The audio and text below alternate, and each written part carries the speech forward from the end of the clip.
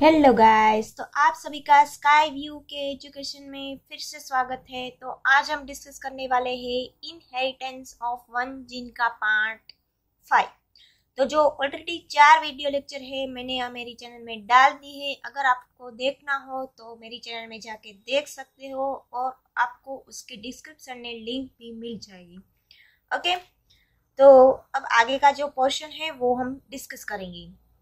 तो 1/4 is to 1/2 is to 1/4. Ratio of capital T is to capital T small t is to small t small t। तो यहाँ पे जो मैं इस टू बोल रही हूँ, ये जो डॉट डॉट है वो इस टू है उसका मीनिंग, और मैंने आगे के लेक्चर में शायद जैम बोला है, तो सॉरी, मैं यहाँ पे वो करेक्ट करती हूँ कि मेरी जल्दी से शायद मैंने जैम बोल दिया होगा, बट इसका मीनिंग आप इस टू ही समझ रहे हैं। ओके, तो is the mathematical condensable. Okay, तो ये क्या बोल रहा है 1/4। ये जो रेशियो है ना, capital T is to capital T is to small T. Okay, तो यहाँ पे मैंने जैसे कि आगे भी इसके पहले वाले वीडियो में भी बताया है कि जो कैपिटल टी है वो 4 में से एक प्लांट मिल रहा है। देन सॉरी, जो कैपिटल टी स्मॉल टी है वो 4 में से 2 प्लांट मिल रहे हैं। ओके, तो 4 में से 2 प्लांट मिलेंगे तो आपको क्या मिलेगा, 1/2 मिलेगा ना। देन स्मॉल टी है वो 4 में से एक प्लांट मिल रहा है, ये इसका ratio. Okay, is mathematical condensable to the form of binomial expression. Okay, तो ये जो बाइनोमियल एक्सप्रेशन है उसमें भी हम रखेंगे तब भी यही रेशियो मिलेगा हमको, ये वाला रेशियो है ना वही। ओके, तो जो बाइनोमियल एक्सप्रेशन की जो फॉर्मूला है वो ऐसी होती है, ये फॉर्मूला है। बाइनोमियल का मीनिंग ही वो होता है कि दो ग्रुप को जोड़ना। ये एक ग्रुप है और ये एक ग्रुप है, ये दोनों ग्रुप को जुड़ा हुआ है प्लस साइन से। ये एक ग्रुप है, ये एक ग्रुप है, ये दोनों को जुड़ा हुआ है प्लस साइन से। बाइनोमियल की ये फॉर्मूला है। Okay, that has the gametes bearing genes T or small t in equal frequency of 1/2। जैसे कि जो गैमेटोफाइट्स है उसमें जो कैपिटल टी है और जो स्मॉल टी है उसका चांसेस कितना है, तो 50% चांस है। मैंने इसके पहले वाले वीडियो में भी बताया है कि कैपिटल टी का एक्सप्रेस होना और स्मॉल टी का एक्सप्रेस होना हाफ हाफ चांस है। मीन्स कि इसका भी 50% चांस है और इसका भी 50% चांस है। मीन्स कि equal frequency of 1/2 half chance है। ओके, दोनों का हाफ हाफ चांस है गैमेटोफाइट्स को एक्सप्रेस करने का। Okay, the expression is expanded as given below. Okay, तो यहाँ पे मैंने अब मेरी जो मैथमेटिक्स आती है मैंने उस हिसाब से मैंने आपको समझाने की ट्राई की है। तो 1a + b² is equal to, ये बाइनोमियल एक्सप्रेशन, ये बाइनोमियल की फॉर्मूला है। इस फॉर्मूला को आप देखोगे फिर इसको आपको इसमें रखना है कैपिटल टी और small T. Okay, then 1a + b² is equal to a + b। Okay, तो ये 2 बार लिखा है, मल्टीप्लाई किया है। देन इसको यहाँ पे हम आगे प्रोसीड करेंगे ये फॉर्मूला को, तो a² + 2ab + b²। ये कैसे आया, a² b²।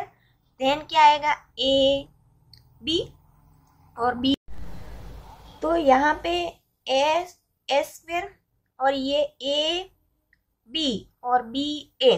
ओके, तो यहाँ पे कितने हुए, 2 हुए ना, इसीलिए यहाँ पे 2ab दिखाया। ओके, तो a² + 2ab + b²। ओके, बस यही आपको एक शॉर्ट फॉर्मूला याद रखनी है, और जो कैपिटल टी और स्मॉल टी यहाँ पे हमको रखना है। ओके, और उसकी आपको फ्रीक्वेंसी मिल जाएगी आराम से।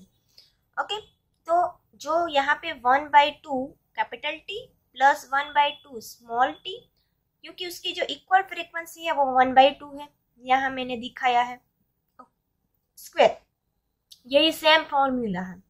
अब ये सेम फॉर्मूला में क्या किया है, यही यहाँ पे हमने दिखा है कि 1/2 कैपिटल टी + 1/2 स्मॉल टी दो बार लिखा है, multiplied 1/2 capital T 1/2 small T. Okay, तो अब यहाँ पे अब क्या करना है, यहाँ पे अब देखो ए स्क्वायर। ओके, तो ये दोनों को जोड़ना है, ये 1/2 capital T multiply 1/2 capital T. Okay, फिर यहाँ पे 2 कैसे आएगा कि 1/2 capital T cross 1/2 small T. Okay, आप यहाँ पे इसको ए और इसको बी एज एजम्पशन ले लोगे तो आपको आसानी से समझ में आ जाएगा। Okay, then plus 1/2 small T, ये दोनों square 1/2 small T multiplied 1/2 small T. Okay, then ये दोनों उठ गए, इसको निकाल दिया गया। ओके, देन ये जो हुआ इसको हम 1/2 है तो 1/2 मल्टीप्लाइड 1/2, तो क्या आएगा 1/4 आएगा ना। Okay, 1/4 capital T plus 1/2 capital T small T. क्यों 1/2, यहाँ पे ये दो तो गए, तो यहाँ पे 1/2 आया और कैपिटल टी स्मॉल टी आया, प्लस 1/2 1/4 कैपिटल टी हमने स्क्वायर नहीं किया, यहाँ पे स्क्वायर किया है। ओके, पर यहाँ पे हमको देखना है उसका रेशियो, इसलिए हमने स्क्वायर नहीं किया। ओके, तो ये कैपिटल टी स्मॉल टी और ये जो रेशियो आ रहा है यही सेम रेशियो यहाँ पे भी आ रहा है। हमने जब वो पनेट स्क्वायर में देखा वो सेम ही आया ना। ओके, तो यहाँ पे मैथमेटिकल फॉर्मूला बाइनोमियल फॉर्मूला हम अप्लाई करते हैं तो भी यही रेशियो आ रहा है, आप यहाँ पे देख सकते हो। ओके, आई होप सो आपको ये फॉर्मूला समझ में आई होगी। Okay, then Mendel self-pollinated the F2 plant and found that dwarf F2 plant continued to generate dwarf plant in F3 and F4 generation. He concluded that the genotype of dwarf was homozygous small t। ये क्या मिल रहा है कि हमको जैसे कि पता है कि F2 प्लांट में क्या मिल रहा है, हमको F2 जो जनरेशन है उसमें कैपिटल टी स्मॉल टी। जो ये ड्वार्फ प्लांट है उसको क्या किया गया, कंटिन्यूसली उसको सेल्फ पॉलिनेट किया गया। तो ये कैपिटल टी है, कैपिटल टी हम पनेट स्क्वायर बनाकर देखेंगे यहाँ पे, तो क्या मिलेगा हमको, सॉरी स्मॉल टी। तो F3 जनरेशन में भी हमको ड्वार्फ प्लांट नहीं मिलेगा। ओके, देन उसको F4 जनरेशन में भी यही उसको हमने आगे सेल्फ पॉलिनेट करवाया तो भी यही small T homozygous recessive gene express हो रहा है और ड्वार्फ प्लांट ही मिल रहा है।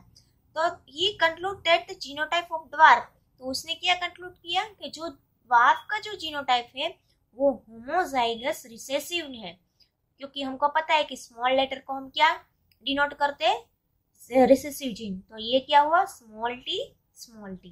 ओके, तो यहाँ पे बहुत ही आसान सा लेक्चर मैंने पढ़ाने की ट्राई की है। अभी भी मैं आपको एक बार वो बाइनोमियल फॉर्मूला है वो समझा देती हूँ कि ये क्या हो रहा है। ओके, आपको बेसिकली क्या रखना है याद, ए square. Okay, then A B plus B square. Okay, तो ये क्या हुआ 2ab plus B square. Okay, ये आपको याद होगा पूरा फॉर्मूला, तो आप आसानी से उसमें रख पाओगे। Okay, then 1/2 T plus 1/2 small T square. Okay, then 1/t plus small T 1/2 capital T plus 1/2 small T. Okay guys, I hope so कि आपको समझ में आया होगा कि मैं क्या कर रही हूँ। आपको ना समझ में आए तो आप एक बार पॉज करके अपने हिसाब से लिखो तो आपको समझ में आएगा। Okay, then capital T 1/2 capital T.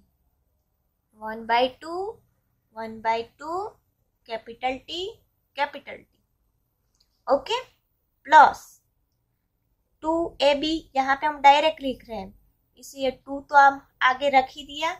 Then 1/2 तो कैपिटल टी का आएगा ही, cross 1/2 small T.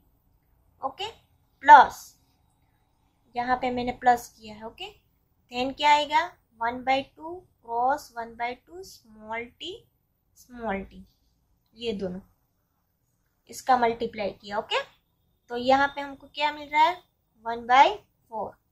Okay, 2 cross 2, 2 के साथ 2 मल्टीप्लाई करेंगे कितना मिलेगा 4, कैपिटल टी कैपिटल टी। यहाँ पे टी स्क्वायर नहीं लिखना है, कैपिटल टी।